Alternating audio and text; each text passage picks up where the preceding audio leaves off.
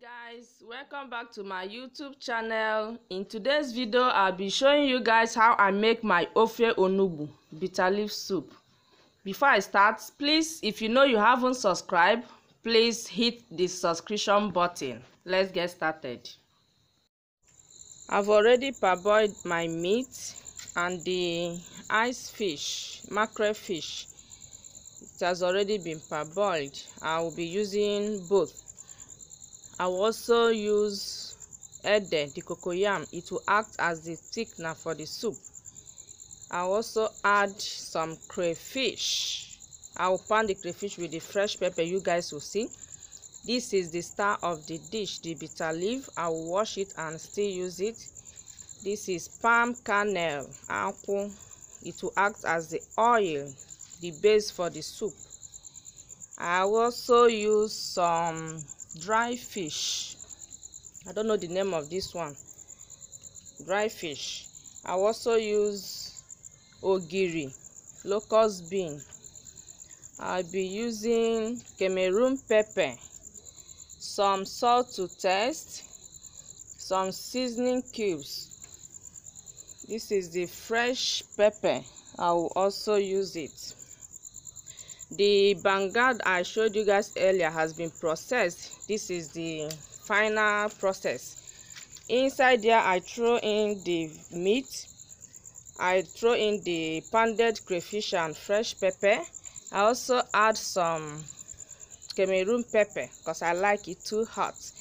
My soup has been boiling for like 10 minutes now. So at this point I'll be adding the ogiri. I also add this is the cocoyam. I boiled it and pound it, so it's now in a paste form. I'll be adding it bit by bit. Like I told you guys earlier, it will act as the thickener for the soup.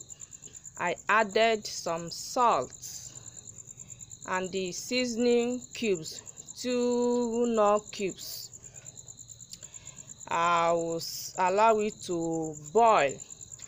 So after about 12 minutes or so, I tested for salt and I noticed that I needed to add some salt. So I added some salt.